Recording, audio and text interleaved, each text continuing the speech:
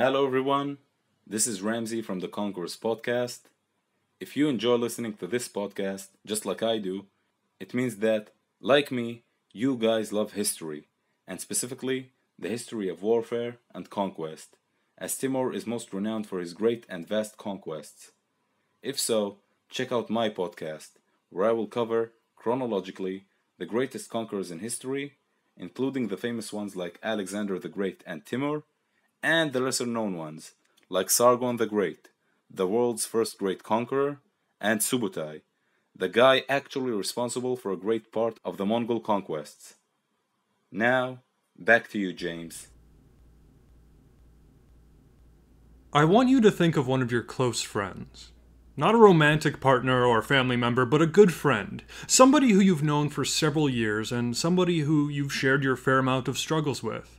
Maybe there were scenarios or situations in your past when you came up against something difficult, and when other people took their distance from you, this person was there for you and helped pull you through. You may not have made it through without them. You have this history of camaraderie with this person. They've become like a brother or sister to you. Now, imagine this. Imagine that you and this friend of yours are trying to achieve the same accomplishment, right?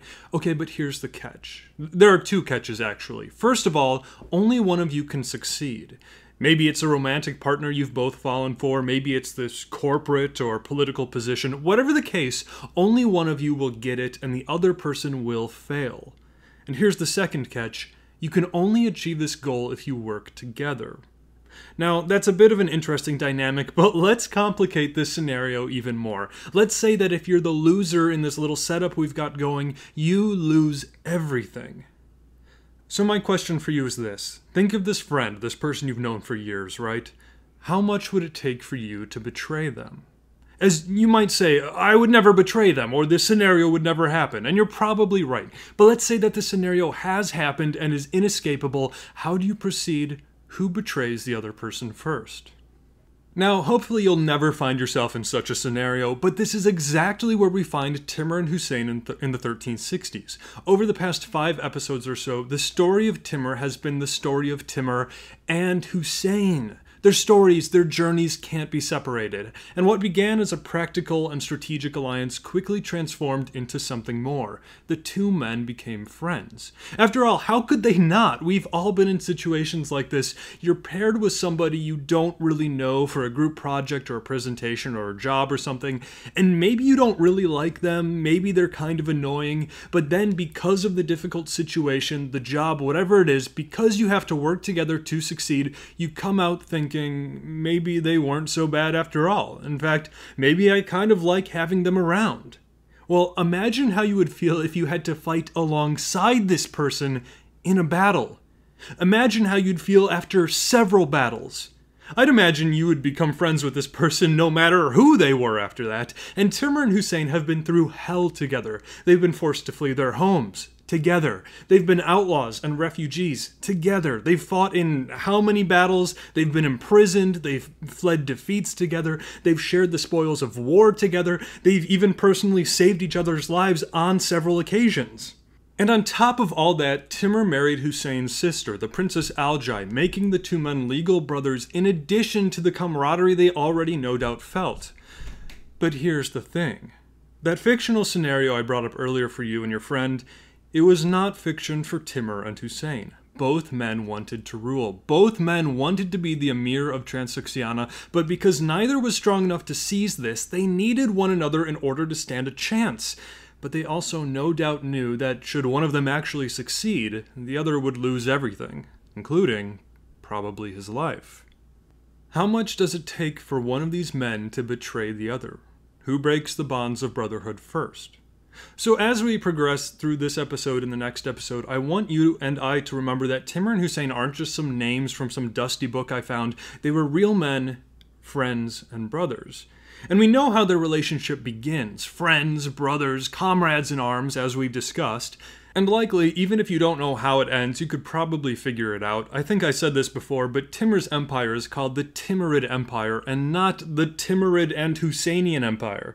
No, Husayn is no longer in the picture. He loses. He loses everything. So we know how it begins and we know how it ends, but the most interesting part of this part of Timur's story is the transition from the beginning to the end of Timur and Husayn's relationship. And on today's episode, we delve into this.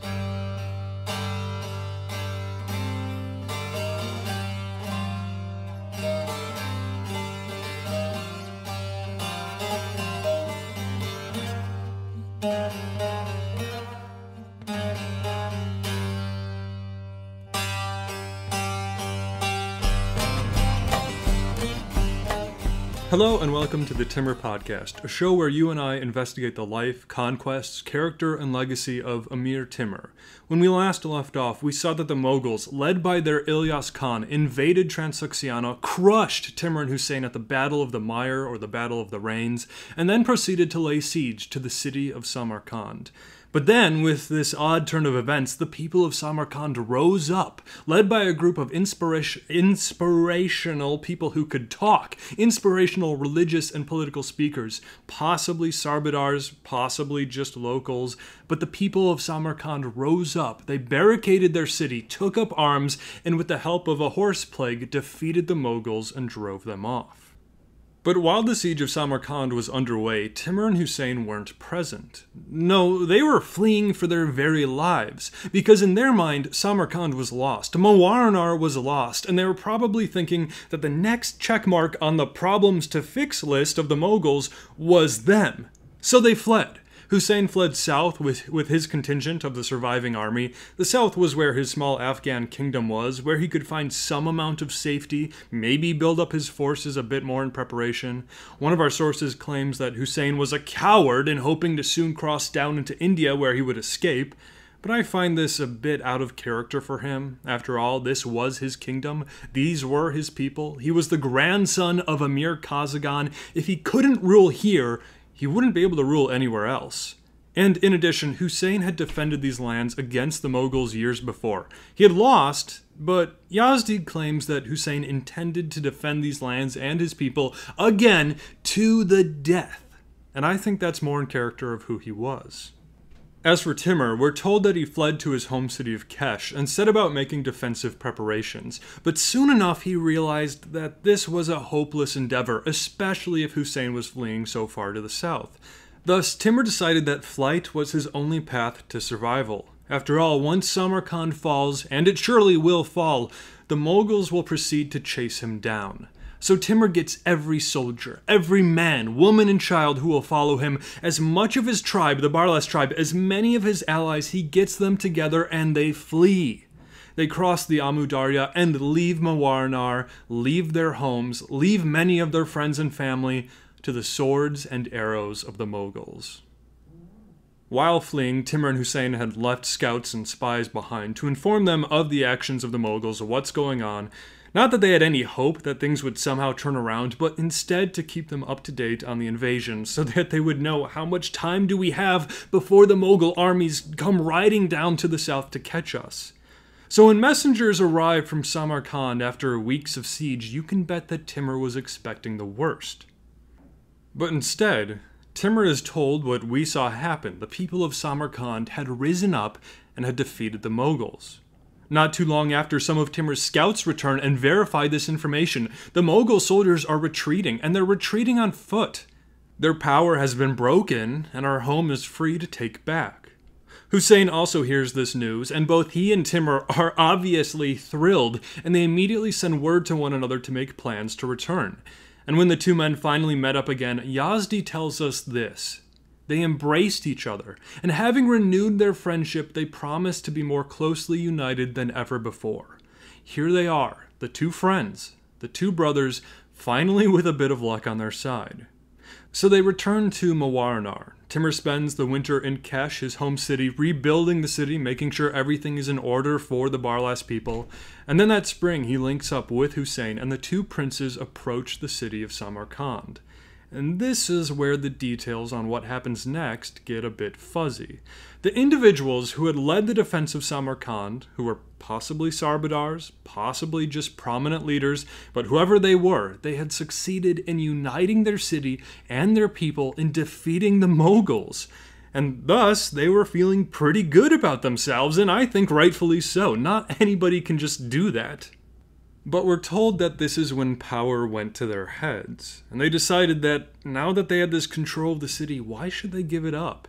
In fact, why shouldn't they enact this power over the people a bit more? And as Yazdi explains, these Sarbadars quickly descended into corruption. They partied all the time, and they used armed men to extort the people of what little wealth they had left, even using violence and killing to ensure their rule. Now, is this true? Possibly, but there's also a chance that this is later Timurid propaganda, made up later to justify what Timur and Husayn do next. We will likely never know whether or not these leaders were corrupt or to what length this corruption existed, but our chronicles tell us that the people of Samarkand were angered by this corruption and asked Timur and Husayn to free them from this newfound oppression. And so, Timur and Husayn agree to help, being the good guys that they were. And once again, there are a few different theories on what happens next. Timur and Husayn possibly tricked the leaders of the city into meeting up for a talk and then killing them all. Or the two princes entered the city, gathered up all the leaders, held a military trial for them, found them all guilty of corruption, and beheaded all of them? Except for one guy who Timur personally spared. And unfortunately, like so much of Timur's early life, we'll never know just what the details were.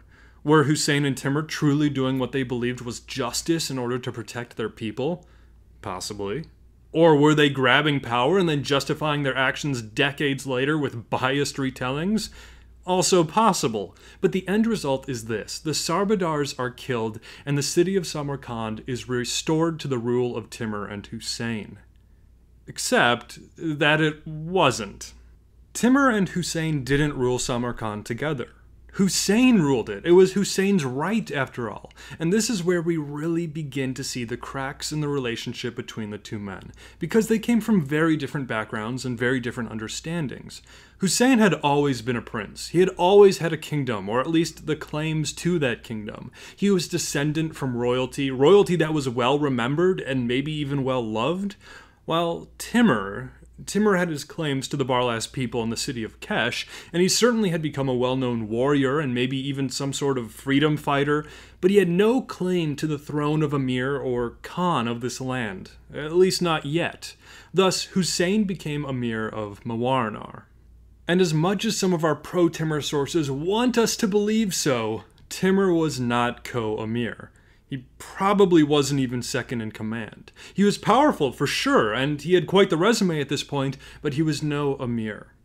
So as Husayn begins his rule as rightful heir to the western portion of the Chagatai Khanate, things go well at first. Order is restored, courts of law are set up, the borders secured, and trade resumed. But then we're told that things change. They change suddenly, actually. Yazdi tells us, Husayn made known his reigning passions. He saw himself at the height of his desires, and at the same time discovered an insatiable avarice and meanness of spirit.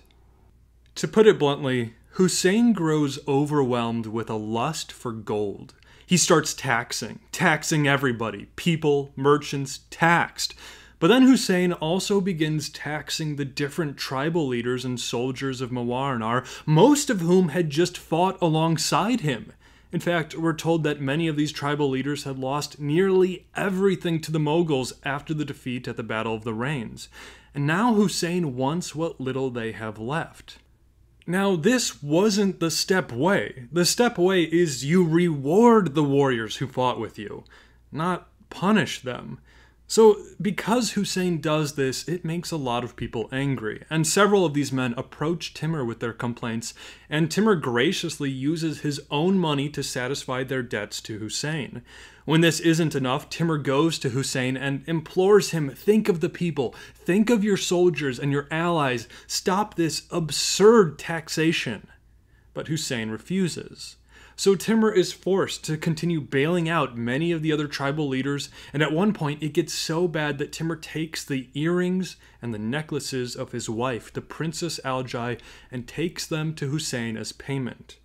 Now remember that Aljai is Husayn's sister, and Husayn recognizes these pieces of jewelry as the pieces his sister wore during her wedding to Timur, but he greedily grabs them nevertheless and immediately sends them off to have their worth discovered.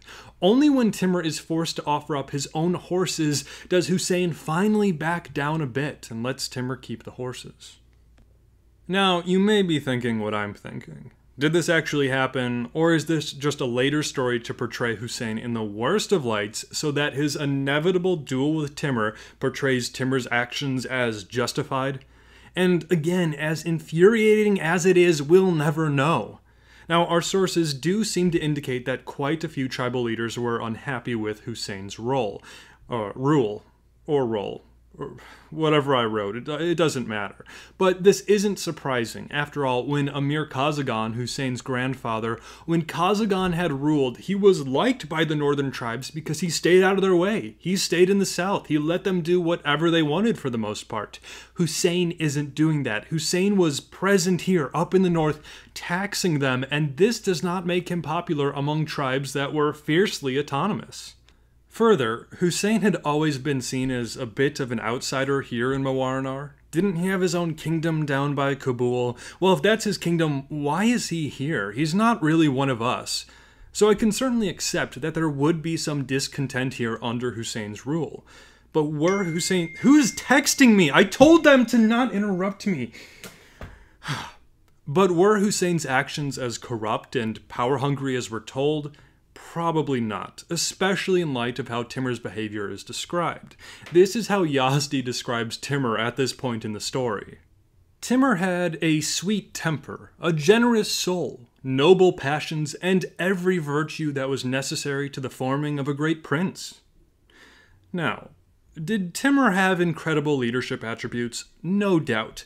But was he a generous soul with a sweet temper? I'd give the mic to our friend Ahmad ibn Arab Shah to answer that one.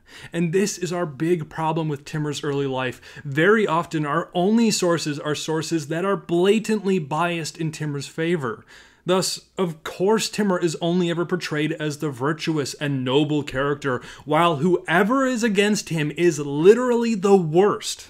And even Yazdi admits that Husayn's change in character was abrupt, surprisingly abrupt. And that could be. Power does have this nasty way of corrupting people quickly. But also, maybe this is just a nice way of justifying what happens later between Timur and Husayn.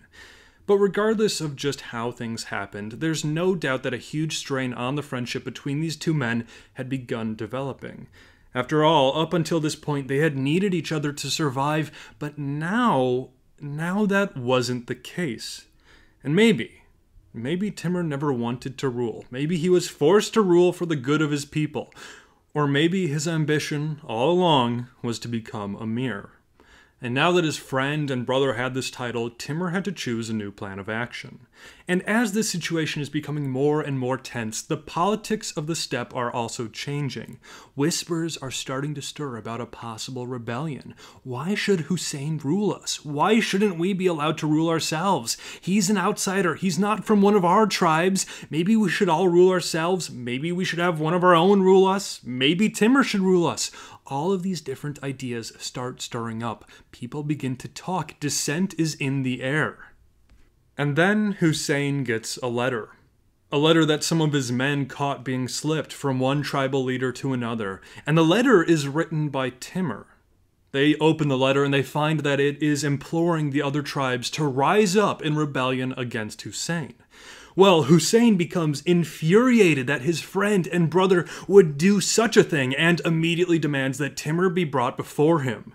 Timur comes willingly, without a fight, and quickly the two talk and discover that this is pretty clearly a fake letter framing Timur. And sure enough, soon thereafter, a few tribal leaders flee Mawarnar just because, we didn't write that letter. No, of course not. We're just deciding to move.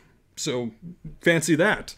Now, what's interesting is that Timur may have actually been a part of rebellious plots at this time, so the letter might have actually been partially accurate, but whatever the case, this put further stress on the friendship between Timur and Husayn.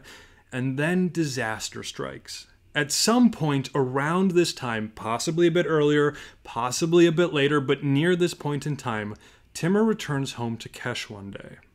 And as he's returning, he's met with family and friends who are in mourning. His wife, the Princess Aljai, sister to Husayn, was dead. Aljai had been with Timur and Husayn through it all, near the battles, in the desert, in prison, and often it had been her optimism that had kept the two men going. In fact, there's one story, probably fictitious, but the story goes that back when Timur and Husayn were imprisoned and then finally let out, to add insult to their imprisonment, they were given an old camel and a sick donkey to carry them. Well, the story goes that Aljai kept their spirits up and said something along the lines of, "Hey, we might be alone in the desert with no friends and riding on these old dying animals, but at least we're not walking."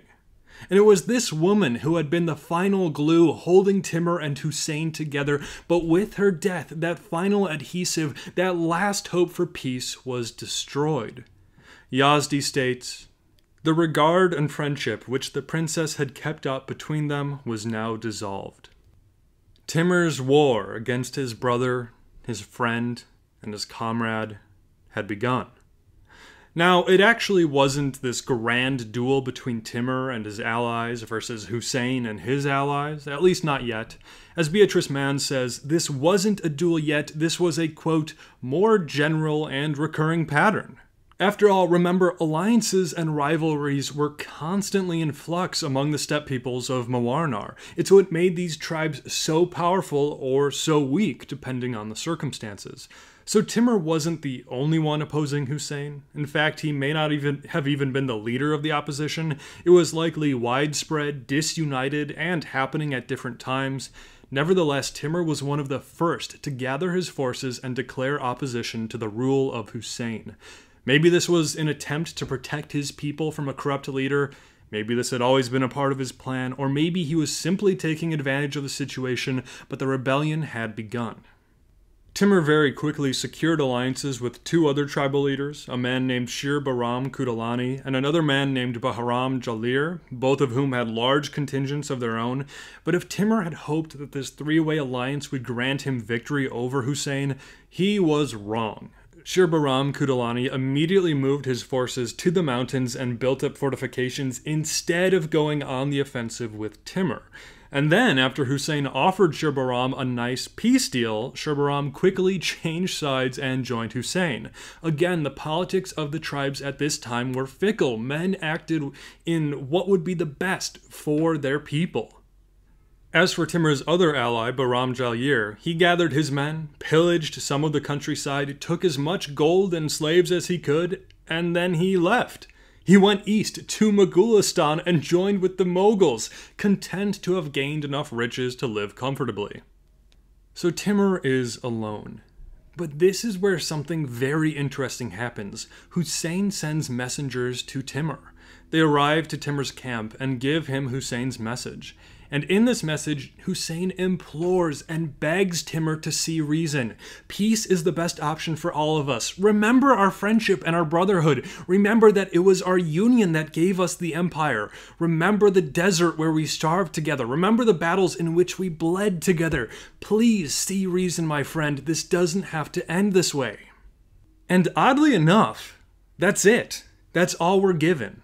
Later, Husayn will send Timur another similar message, and it'll turn out to be a trap. But this time, our very pro-Timur sources seem to indicate that this letter was genuine. And instead of Husayn being the one to sour relations even more, it's Timur who does that. In response to this message, Timur spits and exclaims that he trusts the words of the east wind more than he trusts the words of Husayn. And so in response, Husayn gathers his forces, gathers his allies, many of whom had recently abandoned Timur, and Husayn marches south towards the Iron Gate where Timur is encamped. Then one morning, Timur wakes up to even more bad news. The men of the Yasa Uri are leaving. They've had enough. The Yasa-Uri tribe was arguably the closest ally to the Barlas tribe, historically speaking. This was because they were located nearest to one another geographically, so alliances between the two had been very common. And the Yasa-Uri warriors had long been loyal men to Timur, but now, seeing their situation, seeing how hopeless this war was, they left. Better to go home and be ruled by Husayn than to die here under Timur. And so, late in the year of 1365, we again find Timur in a precarious position. His allies have abandoned him, his soldiers are deserting, and he had severed whatever hope was left for a peaceful resolution with his friend and brother Amir Husayn. The path forward was now clear. It was either Timur or Husayn. There could only be one. As historian and author Justin Morosi ominously puts it, the vast lands of Mawarnar were not big enough to encompass their rival ambitions. This has been the Timur Podcast. Thank you for listening. If you enjoyed, a rating or review on whatever listening platform you're using is much appreciated. As always, feel free to reach out to me for any time and for any reason via email at timurpodcast@gmail.com, on Facebook at timurpod, or on Twitter at podcasttimur. Next week, I hope to have a bit of a longer episode, as the struggle between Timur and Husayn goes on for quite a while, and it has some very surprising parts to it. In fact, while I was reading the other day, I came across something that Timur does that made me say something along the lines of, and out loud, "Come on, man, you've got to be kidding me." So I look forward into diving into that more, and I also want to get back into the hang as much as possible of longer episodes. Around the 35 to 45 minute mark would be ideal. We'll see if I can actually obtain that in the near future, but that is what I'm aiming for. Anyway, thank you for listening. Join me next time right here on the Timur Podcast.